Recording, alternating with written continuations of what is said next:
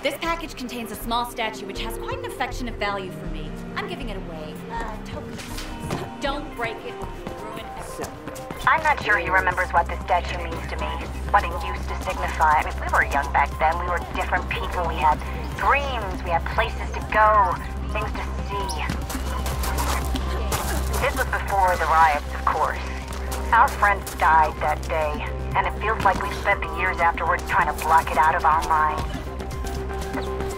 After the riots, we spent a week holed up in my apartment. The statue was standing on the table in my living room. We used to joke about it being there, present for all our conversations, looking at us with unseeing eyes, listening but not hearing, still registering everything.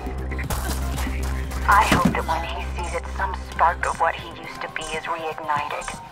Things must change, but it's not worth it if he doesn't change too.